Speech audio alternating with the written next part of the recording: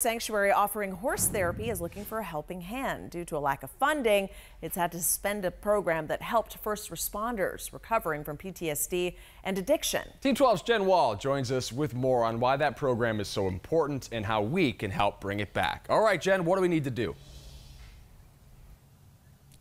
All right, guys, there is a lot everyone can do, and it's super simple. All you have to do is go online, and we'll tell you exactly how in just a second. But first, I want to bring on Lacey Schuster. We have some stunning horses behind us here. Good morning. Good morning. Tell us about your amazing program that helps these first responders. So here at Hunkapi Programs, we just finished a 16-week grant to help first responders through equine therapy. And as you can see, we have a beautiful herd of healers here.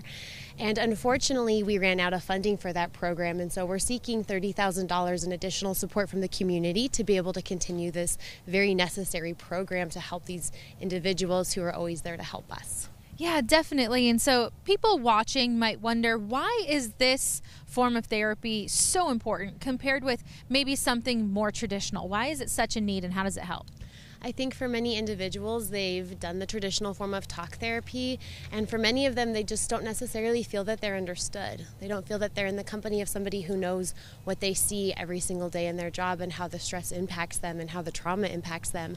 And when they come to our groups, they're surrounded by their brothers and their sisters, and they're really understood. Something that I heard very often from our first responders was "me too," but for feeling for the first time that there was somebody else who knew what they were feeling. Yeah, definitely. And then something we talked about earlier was just an incredibly sad stat that these first responders are dealing with. Can you share that with our viewers as well? Yes, the statistics and research are showing right now that more first responders are dying by suicide than they are in the line of duty. So this is just so important, and I know a lot of our viewers like to help, especially when there is a need.